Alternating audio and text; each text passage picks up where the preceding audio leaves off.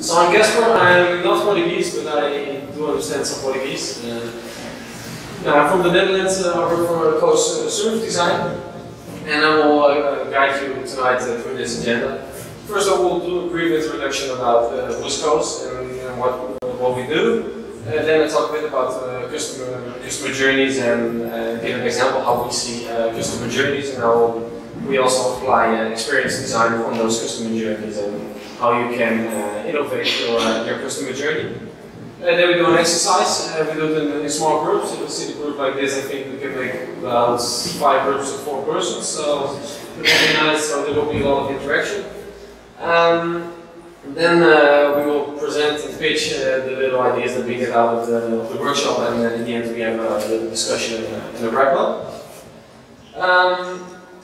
Yeah, first let's see, is there something special that you expect from this meetup tonight? Have a good time. Sorry? Have a good time. Okay, yeah, that's hopefully I can give you a good time. Or maybe someone else can. So, okay, that's about it, what you want to do. Okay, so that's, I think, easy for me to give you a good time. I'm kind of squeezed here, but anyway, this is our team back in Amsterdam, and exactly that's me. I'm the one who's starting up and running the office here in Lisbon. For the time being, I'm just on myself, but from next year on I will contract someone. We have a bunch of different clients that we work for. I don't want to go into them. But how we see service design, actually we see it's a difference between just the commodity, for example, the coffee beans. Later on the coffee beans were more the packs of coffee that you have on the shelf in the supermarkets. But Nespresso really made the whole service out of it.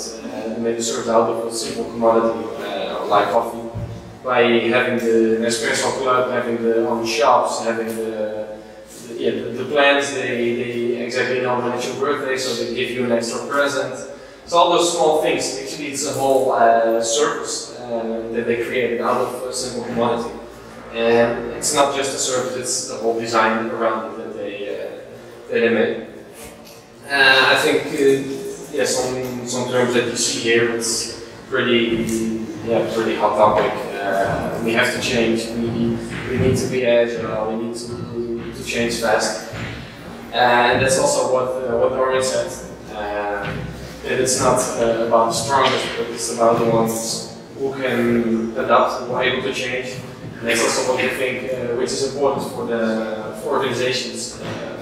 So that's what we try to apply for organizations as well, and be able to change. I think the colors are a bit straight. Okay, it should be blue. So anyway, it's like this, no problem. So this is what we do with Coast. We try to design meaningful services and help organizations to become more customer-centric. Some principles of service design. In general, I think service design, it's always important to be user-focused. It's important to have a holistic view to a problem, to understand everything that's happening. Co-creation, it's important. We will see it also tonight. We will and work together. From service to commercial, actually, it starts with service from the side that clients can see, and then you have to drill into organizations and companies that usually go into the core. And of course, we need to be more iterative, so it's small steps and small changes in order to grow and to change easily. We apply basically the design thinking process, but then only apply to services. I think most of you will be familiar with the design thinking approach. So first empathize and create some empathy with your users and with your end clients. Then define a certain strategy, create ideas for this strategy, and then as soon as possible try to start making prototypes and test those prototypes again with the users. It can be internal users, external users, but for someone who you're designing for, you should try and test it. So why customer experience is actually important at all? It is important to make sure that your customers are really willing to pay. If it's not good in your customer experience, people don't want to pay anymore for your service. Retention is cheaper than just doing marketing, so you can better have loyal clients instead of investing a bunch of money in the marketing departments. That experience is spread fast. I think we all know the examples from American Airlines with some issues with passengers that were taken out of the airplane. Yeah. You see how that spreads really fast via social media, how the whole value of a company is losing 10–15% within 1 or 2 days, just due to social media and that experience of one customer. Yeah, and if it's not good, people go elsewhere. I can imagine that this guy who was taking off the flight will never go again with American Airlines. Then there's this problem that a lot of companies think that they offer the right services and they have the right proposal for their clients. But if you really go and ask to the clients on the street, are you satisfied with the product, with the offer from the organization that you got? Then there's a huge gap, and that's something we try to work in to find out where is this gap.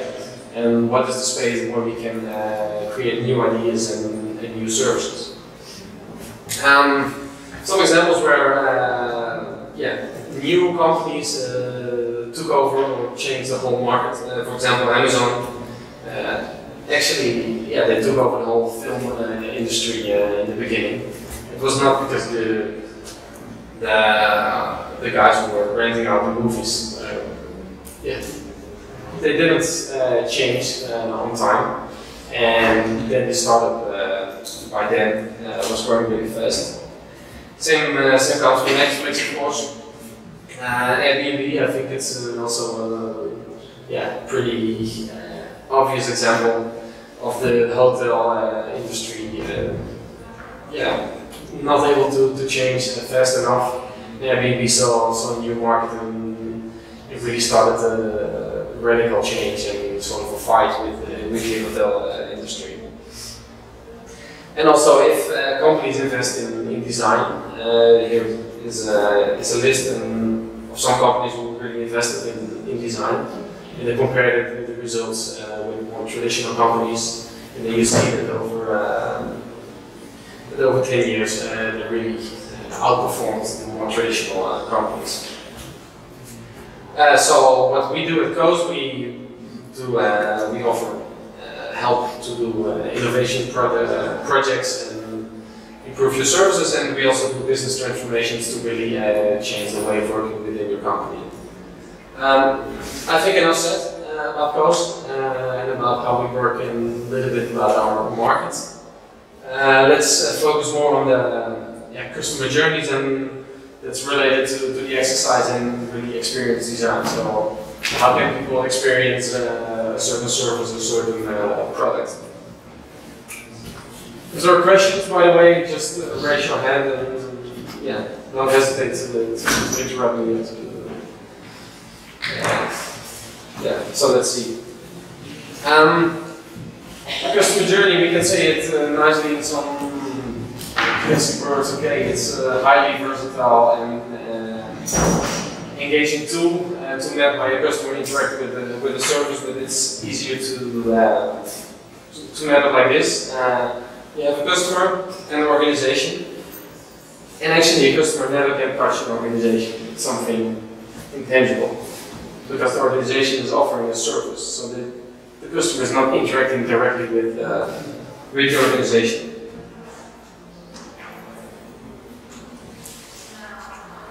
Why?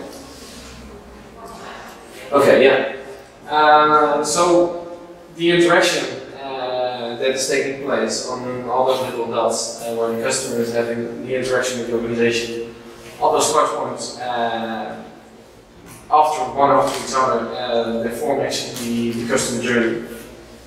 And the customer journey defines the customer experience. So those points are connected, but at some point the customer can be more satisfied than other points.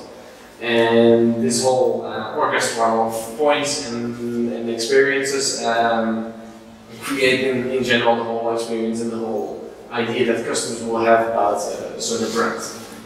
I will show an example of IKEA. Yeah, my pointer is a bit strange. There we go, the IKEA. Who hasn't been to the IKEA? Wow, some non-visitors. Okay, so, but I think people will recognize it. This is already, one of the first touch points that you can have with the IKEA. It's just a simple bus stop, a slightly different advertisement that they make, because there's a little IKEA sofa in it. Of course, IKEA has this touch point, the traditional magazine. I think you can find it in a lot of households still nowadays. Physical magazine where you can compare it and dream about your new furniture. Of course, every now and then has those huge billboards next to the road, and you think, hey, IKEA, yeah, maybe you should buy this extra daily or this extra closet. And then if you really go there to the IKEA, you always know, okay, this huge, iconic blue yellow box, it's always IKEA. And then if you enter, it's one main entrance, and you have one way to find the route within the IKEA. They already thought about everything, so all those little touch points, they give you a certain feeling. At some moments you're more happy, at some moments you are less happy, and that altogether forms a nice customer journey. They know exactly where they need to place the shopping carts. So at the beginning you start first having a look at all furniture and the different rooms and how you can decorate the rooms, and there's always a room that you think, oh wow, this is really my style. I wanna buy this for my house. So then you feel you get excited about it.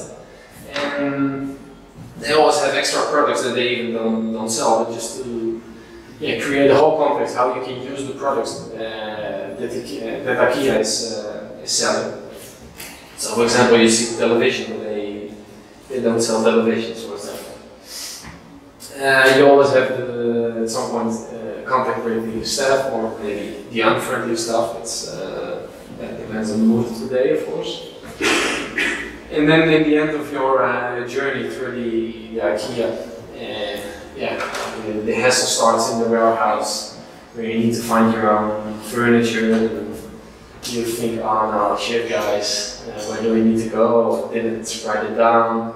So there's always a kind of a set point in the whole journey. And then maybe it gets even worse if you have to wait for one queue to do the checkout. So that's even maybe another dip in the experience. But IKEA found the solution. Just a simple crappy hot dog and a little soda, and it makes you happy. And they even make money on it, of course. Even though it's 50 cents, they make money on it. And you as a customer, you leave and you will be happy. So that's how you can see how companies and organizations are sometimes playing with those experiences that you have when you are entering and making use of a certain service. Then after the happy hot dog, the next problem is try to fit everything in the car, of course. And then at home you have to fight with the menu, and actually the real relation test starts. Can you together set up the furniture? And of course, you need to use it in the end. So this all together, you can see and already think of the different ups and downs in the whole journey that you have with the IKEA. So from the moment on, even before you're in the shop, you already start interacting with the IKEA, with with the advertisements that you have next to the road, maybe with a little magazine at home. So this all together forms the whole customer journey. One of the important things from a customer journey is also that you have to think of several phases, and the phases are not every time when you're really using the product. For example, it's not only when you're inside the IKEA, but it's before and it's also afterwards, when you go home, when you need to build your furniture, and then the latest things you use your furniture. So, why a customer journey? Actually, you can use it for multiple things. You can use it to define a strategy. You can use it to find out where customers interact with certain other brands. So I will give some examples of some customer journeys. I think you all have seen several customer journeys. Maybe you use it on your daily work. Otherwise, you can find several here on this link. It will be shared afterwards. But customer journeys will appear in all different sizes and shapes, and they have different, how do you say, objectives to use them. For example, this slide and the next slide. It's basically the same customer journey, but with another purpose. Here it's a customer journey made to understand what steps users are taking in the process. This was for an insurance company, and they wanted to see what's happening when people are changing houses. What points of interaction do they have? When are they thinking about certain moments, and what are the decision moments within the whole journey? So they have several steps, and for each step, later on, they added here an extra layer to see when people are changing houses or moving houses, what kind of interactions and other brands the customers are using. So in the end, in the beginning, when you start just thinking about maybe we should move, you go to Pinterest, you get your ideas, you get inspired. Then you start really orientating, so you go to in the Netherlands it's Funda, you will say Idea Vista, or I don't know, those kind of sites to really see. But at some point here, when you start entering your house, you will more go to the do-it-yourself shops like Agile. So for the different moments you interact with different other brands.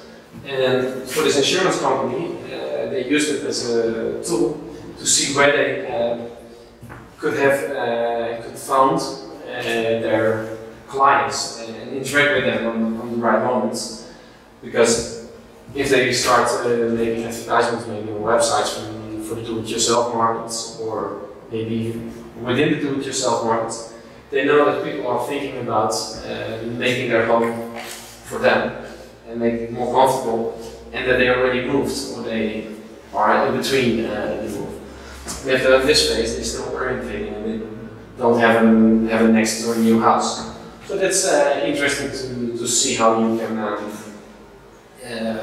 use a customer journey map on multiple ways.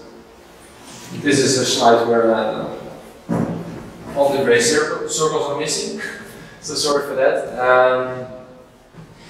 So we can also use a customer journey and make an overview of all customer journeys that a company has. So multiple circles should be circled within here, also one here, to see the different layers how of the life cycle actually of all customers. So you have, for example, the I use. It can be daily use for a telco provider. You have the I manage. Okay, you manage. That's maybe what you do every month. Every now and then you manage your data plan, for example.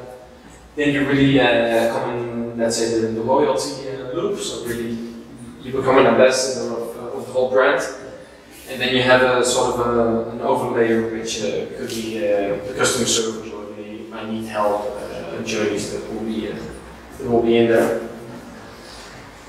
You can even apply extra, if you have the data statistics, you can put it and define, okay, which customer journeys are most important for our company and where should we improve first, where can we get the quick wins.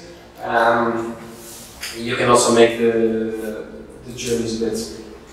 Yeah, also you can make customer journeys as visual as possible, whatever you want. So there's a lot that you can do with customer journeys. So now we know everything about customer journeys. Other questions? Is there maybe someone who wants to share some thoughts on it, how you apply it in your work? Can you ask again, sorry? How you apply and how you work with customer journeys on a day-to-day basis? Maybe not at all, I don't know.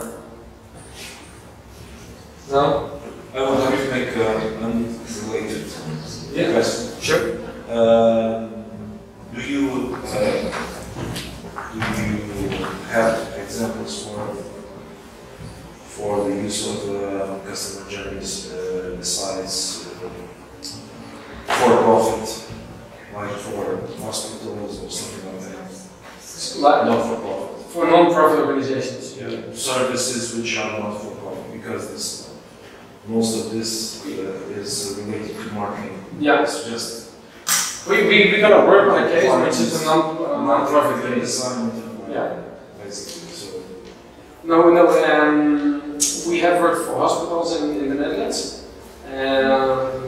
We redesigned the waiting rooms for hospitals, so we made also the journeys, okay, how patients entering, who's participating, actually, who makes use of the whole waiting rooms. But I have to say, in the Netherlands, hospitals nowadays are also commercial hospitals. But the point was not a commercial point involved in the whole project. It was really to get the best experience out of the new waiting rooms. yeah, because what I see is that most of the examples I have come across are for maximizing profit.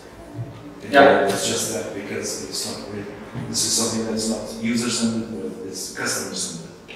That's a user plus the business. But what we always do, we always start from the user side. So for us, the user is the most important, and we try to identify, okay, and how can you make it better for your user, and in the end, the return will be there for your business.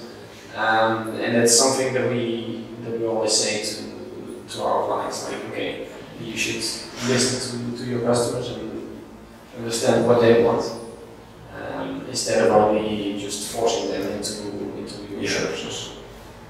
So I see your point, but we haven't worked a lot with non-profits, and not as far as I know. And just one more question. Where do you see the line between branding and service? Because you, for instance, you started with an example of the difference between coffee and espresso. Yes. It's a brand, right? Yeah.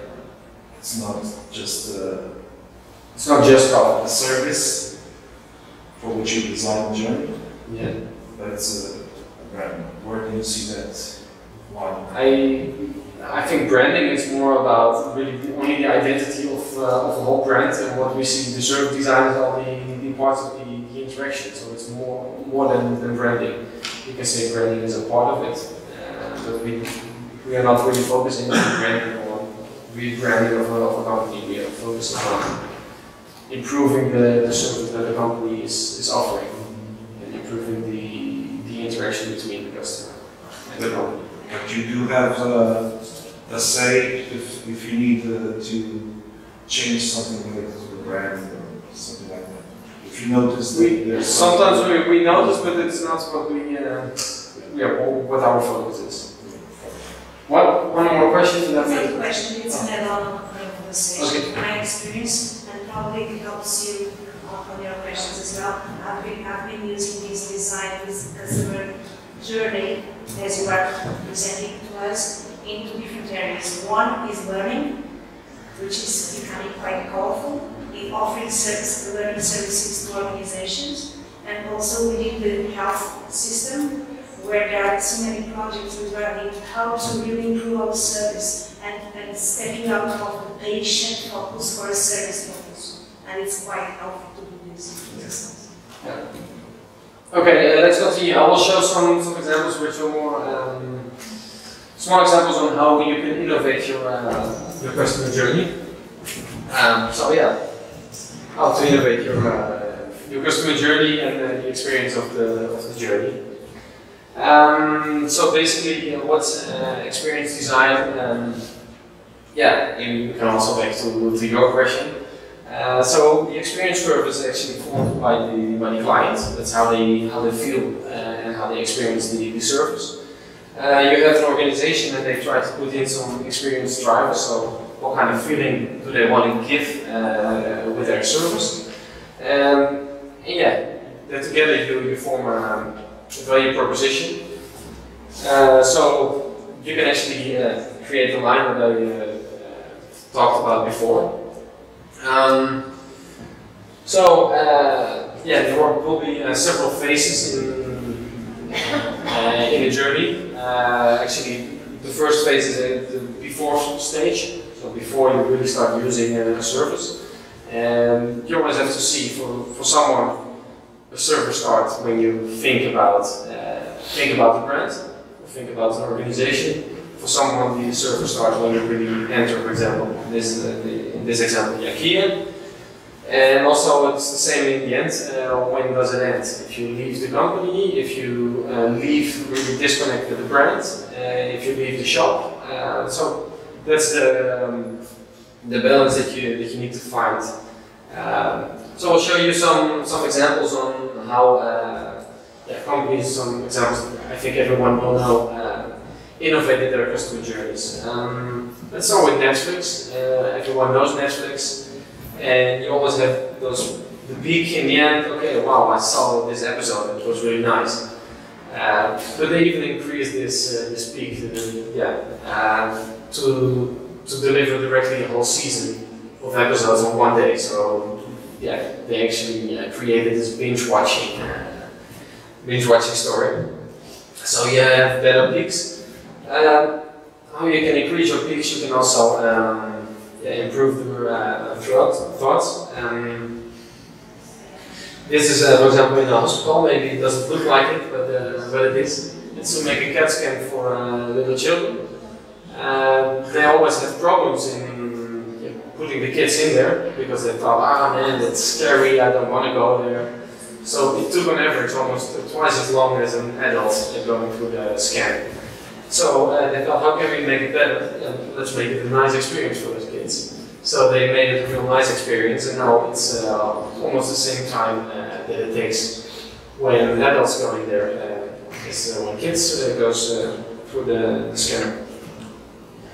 This is also an example from Caterpillar for maintenance of big engines. You have the maintenance guys that go there every now and then just to do maintenance on the emergency power supplies, for example, for hospitals. But since they know the whole route there, they just go there to the basement and they do the maintenance. And then the hospital is receiving this invoice. Okay, we did your maintenance. But they never had any interaction with the guys who did the maintenance. So what we said is actually just go there and say hi if there's no one, and then put a door hanger there. It's just a simple thing, but it's the moment of truth, because for the hospital it's important that the power supply for emergencies is working and that it's maintained correctly. But they never had any interaction, they never saw someone passing by to do the maintenance. So that's, you can focus on the moments of truth. Starting strong with an experience, it's always good because it's important to have a good interaction with your brand. This is a bank in the Netherlands, totally digital bank. You don't have any physical branches, and you open your bank accounts within 5 minutes. just by making a selfie, making a photo of your hands. They pretend to do a sort of a scan of your hand. I think it's only a marketing trick, but it's really simple and easy and fun to create your bank account, and on that way you really start to have a nice connection with the brand, with the organization. As you can start strong, you also should end strong, of course. It's pretty obvious. This was for a car leasing company, so what they did is normally, okay, you lease a car, and when you go there and pick it up, it's just, hey, here, you have the keys, have fun with your car. We said maybe it's nice to really make it a little party, because it's the moment of truth. It's really your car, and you start having your car. So make it a little party. Yes, here we are. You can also extending the journey. That's what Disneyland did in the US. They discovered that families had a lot of hassle with the kids and all the luggage, and then take the airplane and go to Disneyland. So they thought, hey, maybe luggage service, it's a good solution. So what they did is they pick up your luggage at home, and they make sure that the luggage will be in the hotel by the time that you arrive at the hotel as well. So on the journey to the theme park, you don't have anything on with the luggage. You can just focus on your kids and family, which is already complicated enough. Which also is a smart move is skipping phases and activities. I think everyone here knows Uber or used Uber. So what they did was skipping the whole phase of the payment. I think most of you also had it. When you take a traditional cab, you leave and then, oh wait, I have to pay. This payment phase, they just skip it. It's really smart, and it's always a hassle for both the driver, because he's stopping in the middle of the road and he needs to wait for the payment, and also for the passenger, because he needs to find the money and wait for change. So that's smart. The same reordering phases, so the moment when you really decide to buy, for example, your glasses. It's difficult to decide on the right moment in the shop which glasses are the best for you, because you want to, how do you say, you want to discuss it with your family, you want to show it to your new colleagues, to your friends. So what this company did is like, okay, we offer you 5 glasses, and then you send back 4 of them within 4 weeks. So you have 4 weeks time to just experiment those glasses and see which one is the best. Intelligent experiences, I think nowadays a lot is pretty intelligent, especially those streaming services. They always know how to encourage you to continue listening, continue watching, come up with the right recommendations for you. So that's pretty smart. Or we can just redesign everything, of course. That's even easier. Or not. But you have all the freedom. That's how we, of course, started some years ago. How do you know? How can an organization understand their customers, but they also want to add some identity from the organization itself, of course, because otherwise it will be all the same. For example, the customer journey of a flight, it's the same if you go from here to Amsterdam with Ryanair or with TAP. It's the same customer journey, but the whole experience is way different. It starts the same. You have to do the check-in. You get this the sandwich, which is not nice to eat. But TAP is more premium, so that's how do you want to identify yourself as a brand.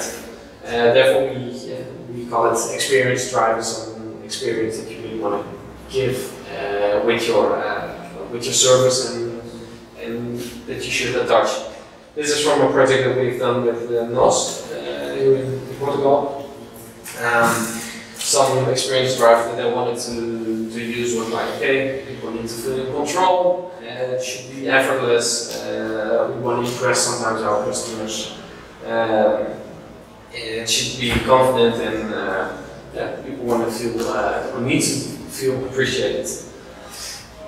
If you bring the experience drivers and the experience curve together, you get this value proposition. And it is important because for several segments, the moments of truth can be different, and also the experience drivers will be different for each moment. If you have a look here at, for example, this is a simplified journey from National on how you use the mobile phone. But if you have prepaid services, the moment of truth, which is most important, it's the check phase. And as you can see, this was the in control. It is important when someone is a prepaid user that this person, when he's putting credits, that he directly knows that the credits are there.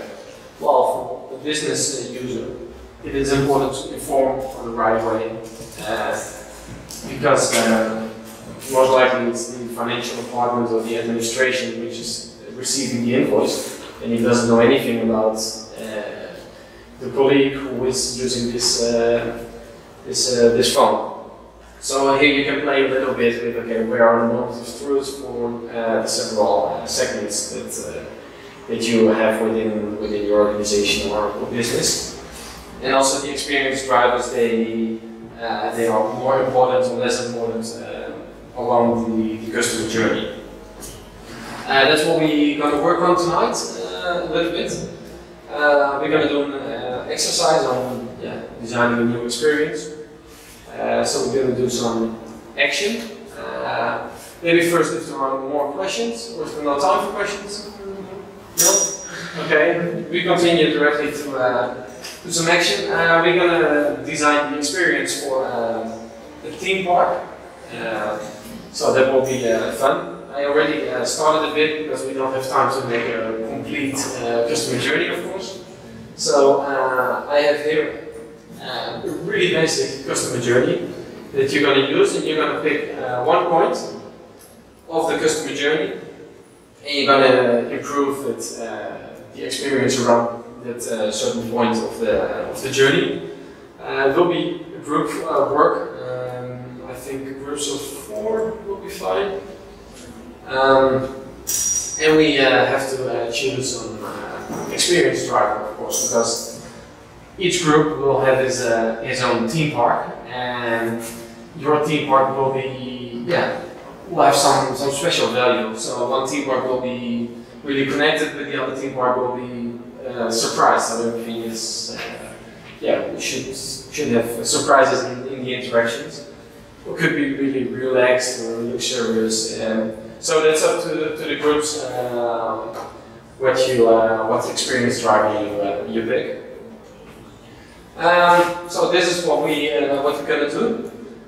First, have a look at the journey. I have it on paper here, so don't worry.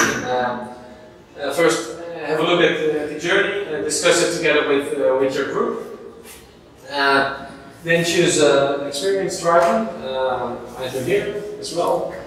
And from that, start first on brainstorming. So, okay, what are more painful points? What's the whole context around the little point that you pick? For example, the entrance of the theme park. After the brainstorm, we pick the nicest ideas and we start filling in the idea sheets. And in the end, we will do some little pitches. For everyone to see what are the outcomes. That's it, what we're going to do. So I will say, not let's race, action.